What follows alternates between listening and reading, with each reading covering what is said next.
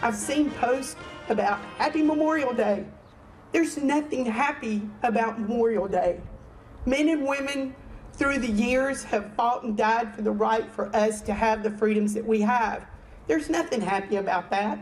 It's not about the sales. It's not about hanging out with your family at the beach. It's about teaching your young people, your children, like those that are with us today. Freedom's not free.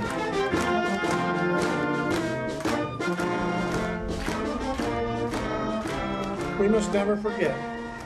It is important we understand that this day takes on different meanings and summons different emotions from each of the participants.